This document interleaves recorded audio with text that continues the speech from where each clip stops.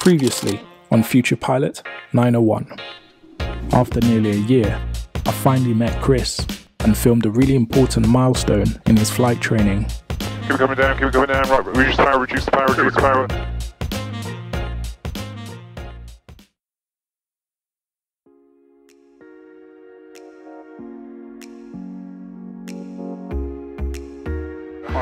On final, the wind 09011. Nice and gentle. Another beautiful day, great weather, I cannot complain. I'm going to be up for my lesson later. We're going to be doing circuits, powered off approaches, flapless approaches, so that I can be ready for those emergencies. And if I'm lucky, I will be doing my solo today, because I have a 3-hour slot, most likely a 2-hour lesson with briefing in between or whatever, or before, maybe a short break in between. So I'm hoping that's enough time. If it's not, I don't know if I've got the funds to squeeze out another lesson this week. Next week's my birthday, so I need to get it done this week. So I'm prepared, I'm ready mentally.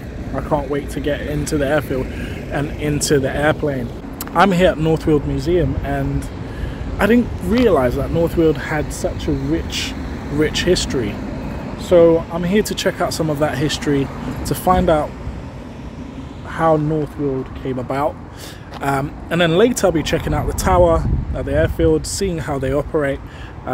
It's interesting because obviously I've been working on my calls to the tower, to Weald radio. 02, the left-hand circuit, QNH 1016, Weald 09. Brilliant. Whey! Come on! Well done. So this time I actually get to go in and to see how they operate. That would be really, really cool. Alright? It's as good as time as any to get started. Let's go.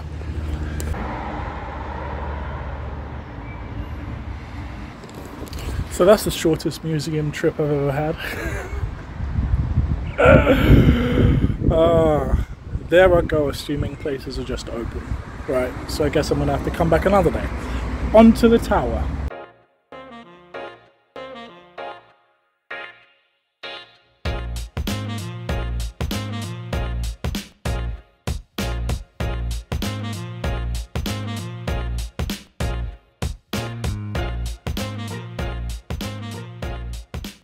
It's really cool, actually, very cool. They explain to me everything they do, how when you make a call, they write down, your name on this board, and they place you in a particular position depending on what you're doing. And as you move around the airfield, they move you around the board. Golf Foxtrot Golf 35 20 right-hand circuit in use, QNH 1015. One of the things that the guy that handles the radios was telling me about is making the right call at the right time. How important that is, because everyone looks for you. When you make that crosswind call, they expect you to be at crosswind, so if you're not yet there, just say joining crosswind shortly, or wait until you actually get crosswind and then you call it. So it's pretty cool. Golf Charlie Whiskey, just about to turn downwind. Golf Charlie Whiskey, Roger, sir.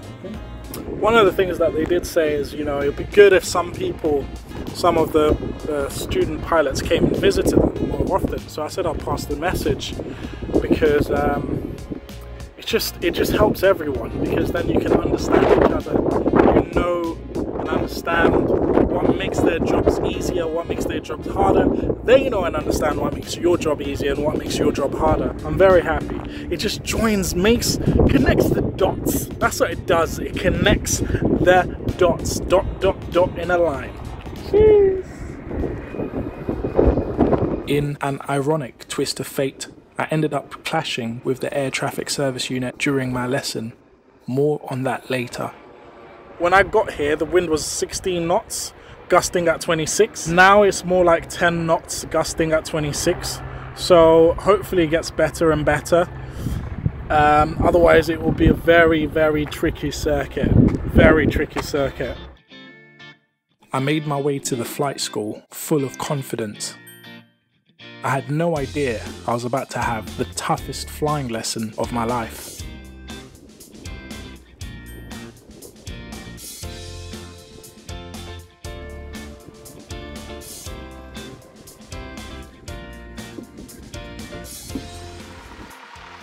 How long did you spend up in the tower? About half an hour. We can approach to the intersection and then turn right off the hangar 4. Yeah, I quite fancy having a look actually. Yeah, they were saying they would invite more people to come through. Yeah. Yeah, so because we're a low wing and this is quite narrow, we've got to keep ourselves dead on the middle. Woodland through the frequency, Southern radar 130780. Bye-bye. Yeah, they were telling me about the helimed and all of that stuff and the police and different things that can happen and what I'll need to do. Yeah. So it's really useful. No, I bet.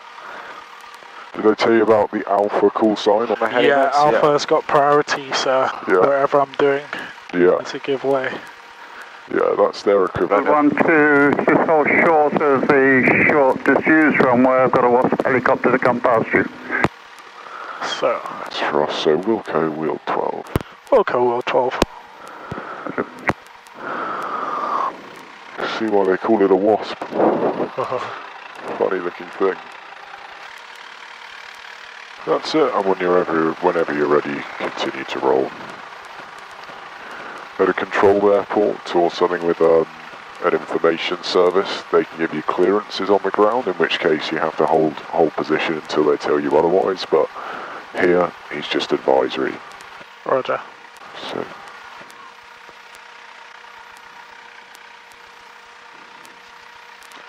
I do like the wingspan. I always love sitting on the window seat where the wing is. Usually, when I'm flying in an airliner. Yeah. Okay, so we're just going to start our turn here. All 12 ready for departure. Roger, surface wind is 09013 up to about 20. Roger, Will 12. Clear my side. Clear right and clear left. I love those numbers. So cool, so damn cool. Let's get that. We're on into wind. So, take off and right hand circuit. Yeah, and aileron to the wind. Aileron to wind. That way.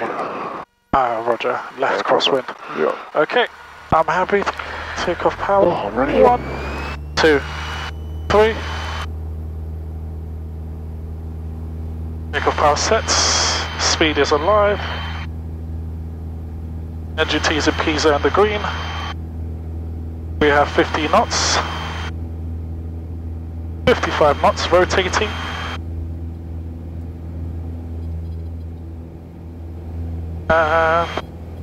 That's it.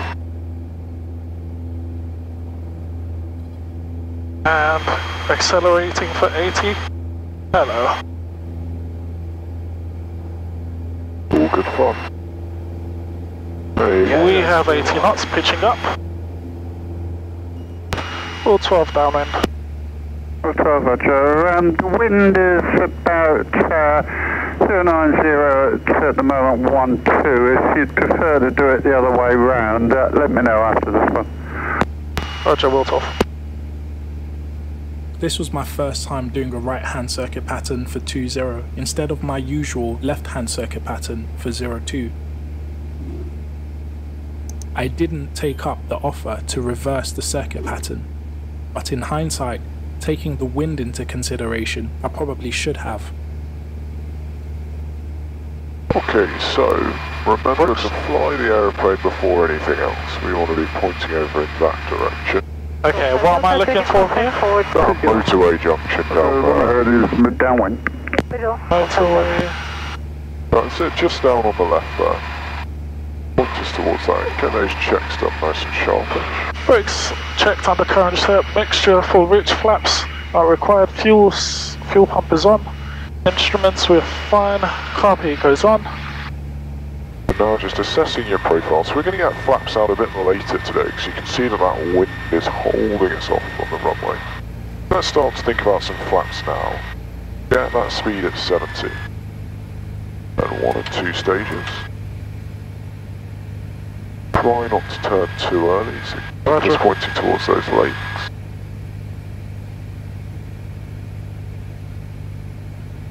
Good, and you can see how long this base leg is thanks to the crosswind. Nice. So we're going to delay that final turn. Now, it looks really late, but that wind is holding you off on the centre line. That's going to work nicely. Watch that airspeed.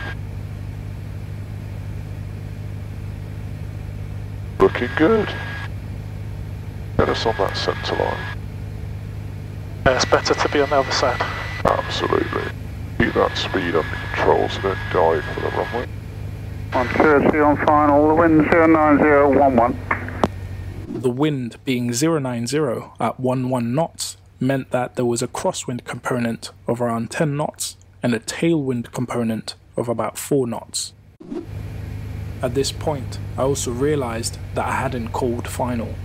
There was just so much going on and I was struggling to keep up. I'll kill the carpet for us. Thank you.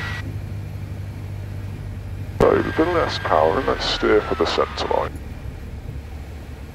Power right up. Centre line. Fly level. Nice and gentle. Just fly level. Good. Flaps. Carpet's done. Full power. 1, 2, 3. Into incorrection. That was a tricky landing.